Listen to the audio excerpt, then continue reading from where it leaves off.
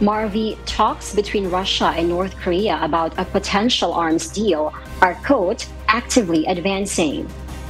United States National Security Advisor Jake Sullivan has warned Pyongyang that it will pay a price if it sells weapons to Moscow to further its war in Ukraine. Sullivan did not elaborate on the consequences it would impose if Pyongyang provide weapons to Russia. U.S. Department of State spokesperson Vedant Patel also gave a warning and said that Washington will take appropriate steps as necessary. Previous sanctions imposed by the United States has forced Russia to look for other sources of weapons elsewhere, Patel said. The official also believes that it shows the effectiveness of the U.S. sanctions.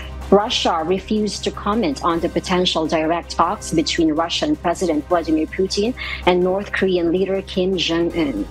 A defense and military analyst said, however, there is a possibility the two leaders will meet next week, as both sides have things to offer each other and are also both under Western pressure and sanctions.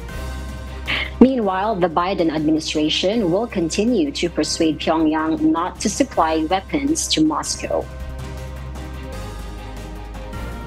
They are now going about looking to whatever source they can find for things like artillery ammunition.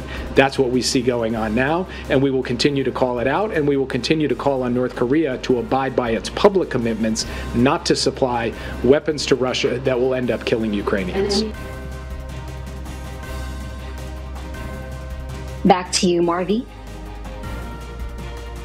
Thank you, Ann Gonzalez, reporting live from Vietnam.